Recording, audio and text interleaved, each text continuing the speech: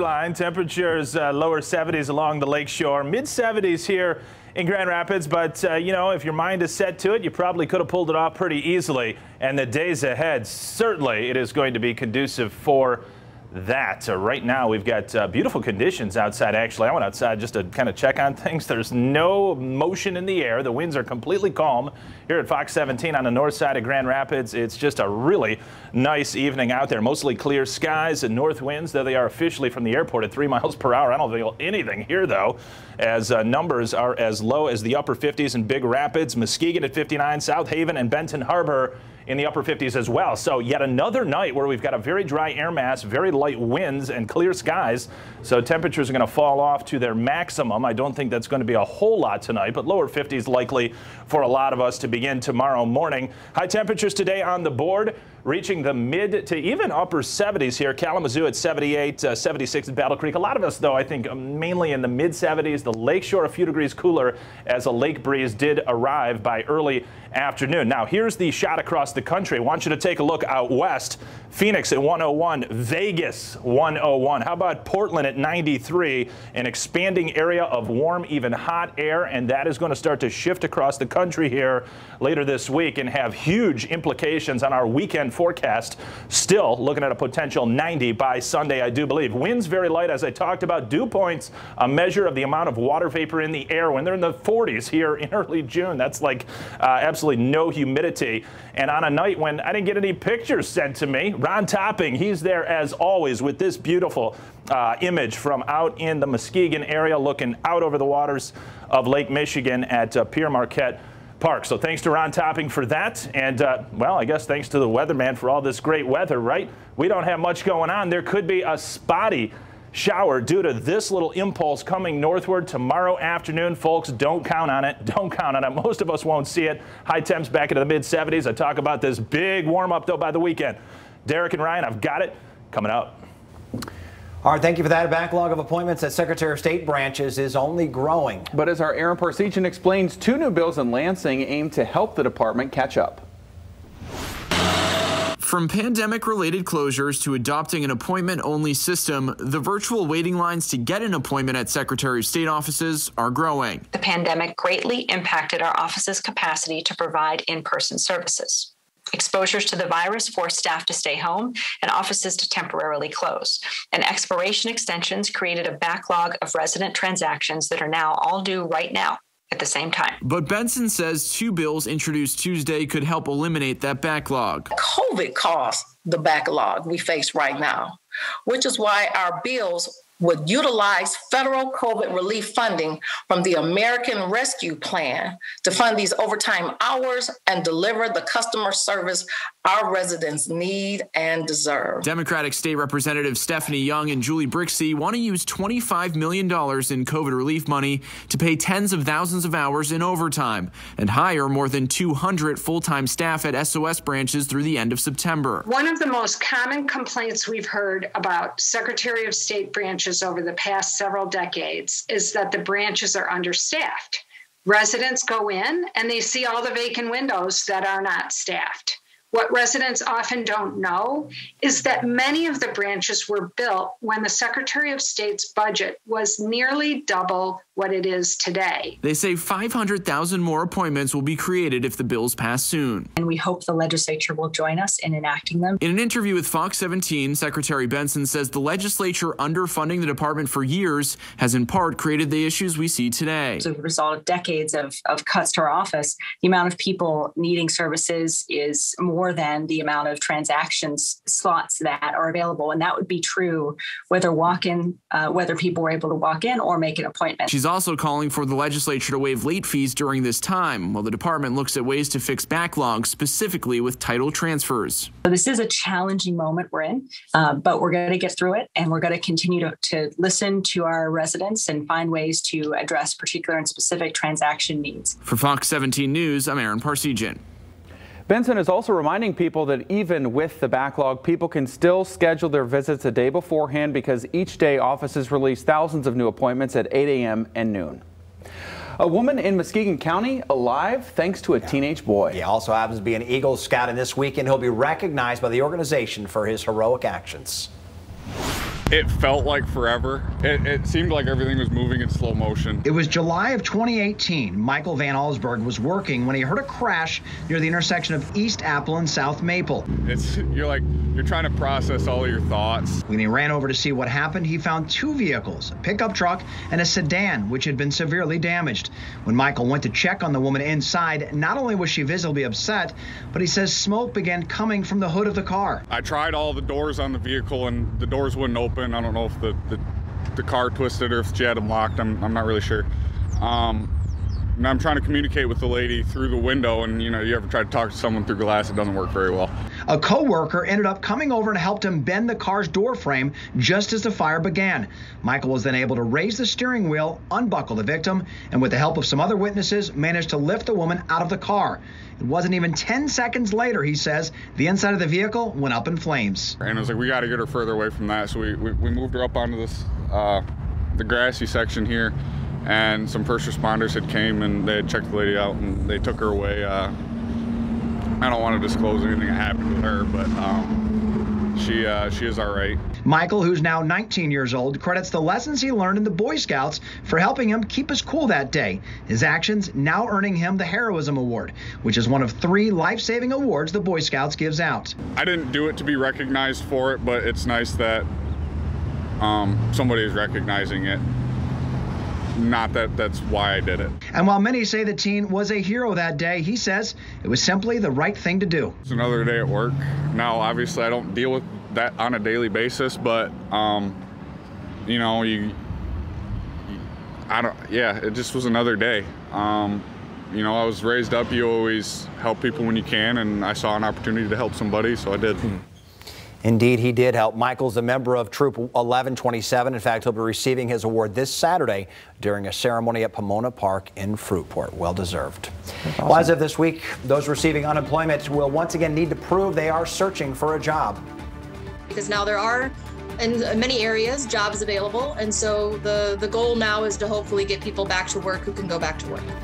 What you'll need to know and show in order to continue receiving benefits. An historic Mackinac Island cottage breaking out in flames over the holiday weekend, with multiple departments pitching in to try and save the landmark where it stands tonight.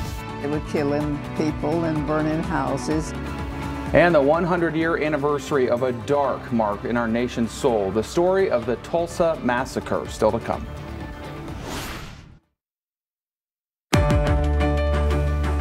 Well, right now, more than 242,000 people across our state are still unemployed, and for those who are receiving benefits, they need to prove they're actually looking for work. This week, the state's unemployment insurance agency reinstated the work search requirement, and it's important to make sure that you document everything, because if you make mistakes, there's a chance that you will not get benefits or you'll have to pay them back. Because everything was so in flux, the work search requirement was able to be waived. Michigan's unemployment insurance agency is updating its requirements. During COVID, people did not have to prove they were looking for a job to collect benefits, but that all changed starting May 30th. Because now there are, in many areas, jobs available. And so the goal now is to hopefully get people back to work who can go back to work. Starting this week, if you're claiming benefits, you must actively be searching for a job and conduct at least one work search activity a week. Then report what you did when you certify. Those will not be paid until everything's been reported to the UIA. Rachel Cole has been an unemployment advocate for more than 7 years, directing the Workers' Rights Clinic at the University of Michigan Law School. But most people that are trying to go back to work are trying to find that next job, and they're applying to anything that looks within the realm of something that they're interested in doing and have the capability of doing. You'll need specific details about the search when submitting to the UIA. The date of contact, which has to fall within your certification week, the activity, like submitting an application and attending a job fair, name of the employer or online employment service, their address or website, and how you contacted them, whether in person or by phone or email. The agency can ask you to verify your submissions anytime. If they're inaccurate or incomplete, you may have to pay benefits back. Also, make sure to save all your emails or documents for proof. The agency recommends that you keep records for up to 2 years. I recommend you keep them up to 6. The agency may or may not have the ability to go back and look at it and then assess you later, much later in time after that. A waiver may be granted for certain COVID-19 reasons. If your child is learning remotely because school is closed, you can't work due to allowable COVID-19 reasons, or if you're self-employed receiving pandemic unemployment assistance. And if you're still on the job with hours reduced, you may qualify as well. Because if the employer wants to keep you and believes that they're going to be able to return you to full-time work, they can fill out a waiver for you on your behalf. And that waiver will apply for you so that you don't have to look for additional work and you can just keep collecting underemployment. You have to apply for the waiver before certifying, and you'll be notified right away whether it's granted. The biggest advice Cole offers is be truthful. If you're filing false information, that's fraud. The agency would then have to charge you with fraud, and then you'd have to pay back every single dollar that you've ever gotten from unemployment benefits, and there's also a penalty involved as well. So you can report your work search requirements on your MyWham or over the phone with Marvin at the number right there at the bottom of your screen.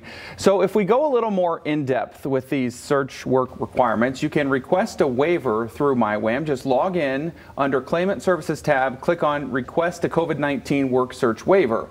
That waiver can be granted for 2 weeks up to September 4th, 2021. If it's denied, you can reapply in 2 weeks. So when you submit your work search, you can't just apply for the same position within a 4-week period and say you did it last week and just keep doing it, or just browse websites. You have to submit a completed application. Also, if you get a job offer and do not have a good cause for refusing it, you will be disqualified.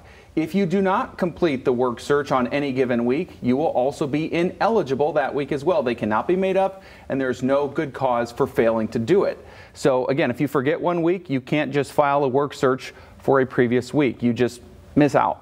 All of these rules and more can be found on this story at fox17online.com. Well, fire breaking out at an historic cottage on Mackinac Island over the weekend. It's just part of Mackinac. It really is. And they're very significant to the beauty of the island. The efforts it took to keep the landmark from being a total loss. Hey, Ryan and Derek, I've been talking about this pop-up shower potential Wednesday. It's not going to be much. I mean, it's so few and far between. The European model, it's scanning around and it sees virtually nothing. So don't count on much. And if we don't get much tomorrow, folks, there's nothing through the weekend but a big warm-up. I've got it here in just a few. Well, a fire breaking out over the weekend on Mackinac Island at the historic Brigadoon Cottage. With the efforts of 3 fire departments, they were able to prevent it from being a total loss. Kevin Hodge shows us the damage.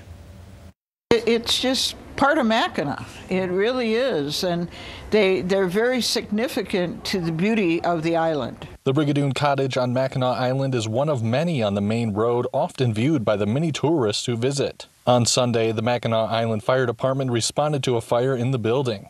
With help from the Mackinac City and St. Ignace fire departments, they managed to put it out before the cottage became a total loss. We have mutual aid with St. Ignace in Mackinac City, and those men came over, and it is very reassuring to know that we have that extra help when we need it. Shepler's Ferry brought over the 2 assisting departments. I know so many people rely on transportation to and from the island, and for us to play a small part in getting that fire out, it was a pleasure for us to do. One tourist on the scene said the departments were doing all they could to stop the flames. Right away, they got hoses set up. They were getting on all angles. They put a lot of water, especially with the fire truck and the fire cannon, just getting water on the surrounding areas, trees, houses, making sure nothing was going to spread. While the roof sustained heavy damage, the rest of the building was intact and no injuries were reported. No injuries, save the other buildings on both sides, and it was just remarkable. The Mackinac Island Fire Department has yet to release the cause of the fire. That was Kevin Hodge reporting. Meanwhile, new business in Muskegon Heights filling a gap in the community in more ways than one. It's called the Business Cafe, where people who live there can have the chance to dream. It started out as a nonprofit that helped house people with disabilities, but has grown into a space with broader use where middle schoolers can do their homework and entrepreneurs can develop their businesses like iPhone repair and graphic design, among others, providing a welcome and nurturing environment for all. They've been knowing me since I was this big. So it's always good to see them having their dream. They see my dream. I think this is the first place that people can actually go to and actually feel comfortable. And the Business Cafe says their Wi-Fi is incredibly fast and the caffeine is plenty. So if you're looking for a unique, inspiring workspace, you might want to check them out. Caffeine's always a good reason. Yeah, that's good enough to get you up for sure. Today marking the 100th year anniversary of the Tulsa Race Massacre. President Biden there to remember it all. The generational wealth that you have today, the land that you have today, all of that began with all that destruction. Why people have been calling for reparations for years and why now could be the time to finally get things done. Ryan, it's all about a big warm-up over the next several days. You can see all these red boxes. Why is tomorrow's number in gray? Well, that's gray because it's the high, the average high for tomorrow. 76, we get there. 80s and possibly low 90s by early next week. Full forecast just a few minutes away. Today, President Biden in Oklahoma commemorating the 100th anniversary of the Tulsa Race Massacre. But even a century later, the racial divide in our nation still runs deep. Britt Conway talked with one of the last remaining survivors and also has a look ahead at the battle over reparations. Greenwood, Oklahoma, 1921, a vibrant, affluent city within a city in North Tulsa, home to more than 300 Black-owned businesses, where entrepreneurs, art, and culture flourished. It became known as Black Wall Street. Now, it's known as the site of a horrific massacre. Viola Fletcher was just 7 years old then. They were killing people and burning houses. We could see people running and people laying on the ground, probably bleeding from being shot and killed. As many as 300 were killed. Smell smoke with houses burning.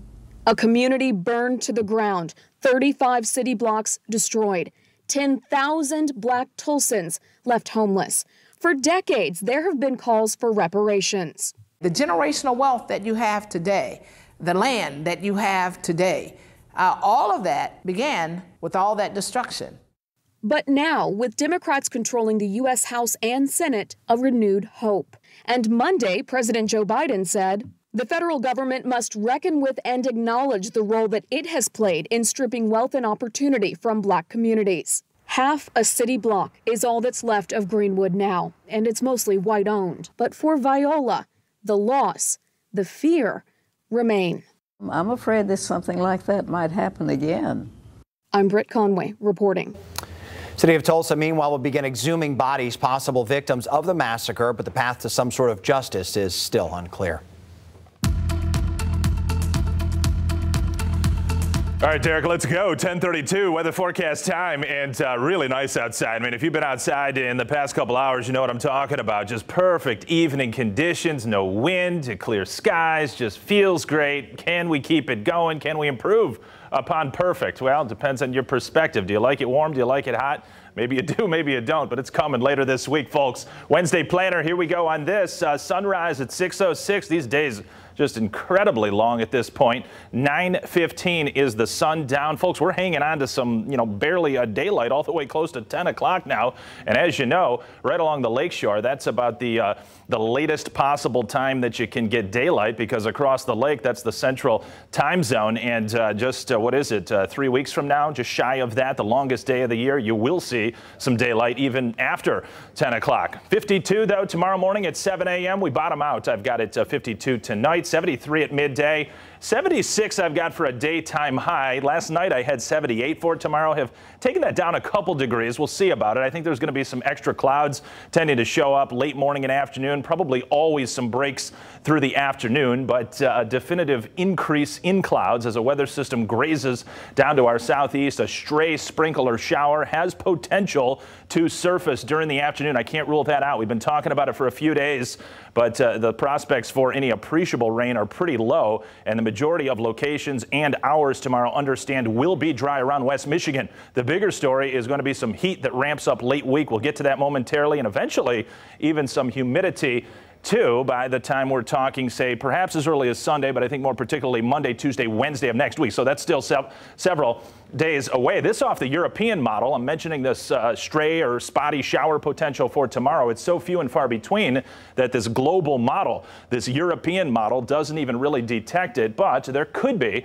a pop-up shower. I think there will be, yes, a couple showers on that radar tomorrow afternoon. But if you get it, you're unlucky or lucky, depending upon your perspective, considering we've got the drought conditions still ongoing around here. Lots of heat out west. Now, these are the highs from today. Over 100. Phoenix, Arizona, Las Vegas at 103. My buddy, who I interned with at WGN in Chicago, works under Tom Skilling. He's out there in Arizona. He's telling me about the 7-day forecast from the local weather guy. It's got 100 to 105, 110 every day that he's on vacation for the next week. So a lot of heat out west, expanding northward, expanding in our direction. It does appear by, say, Thursday, but especially Friday, Saturday, Sunday, and into the early to middle parts of next week. These are current numbers on the board now, so obviously a little bit cooler as we've gotten into the evening. Current temperatures around West Michigan as cool as the mid to upper 50s, where radiational cooling conditions have taken effect. Clear skies, light winds, dry air mass, South Haven to Benton Harbor, but as mild, yes, as the mid 60s locally. Pretty comparable around the Midwest. Winds, there they are. Virtually nothing as we speak. Now, this big warm-up we've been talking about recently, 84 by Friday. The best sunshine to be Saturday and Sunday, upper 80s to near 90, and may in fact hit 90 on Sunday. Not ready to commit to that yet, but nonetheless, 90 or thereabouts Monday and Tuesday. Live radar has nothing happening.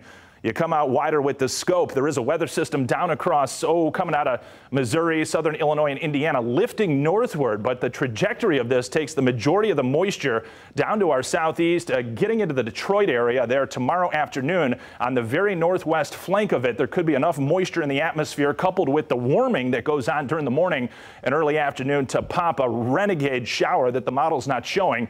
So don't be completely shocked if you do get a little bit of rain on your windshield driving around tomorrow afternoon. Then there's a second disturbance overnight Thursday or late Thursday evening that could bring a shower there very early Friday morning.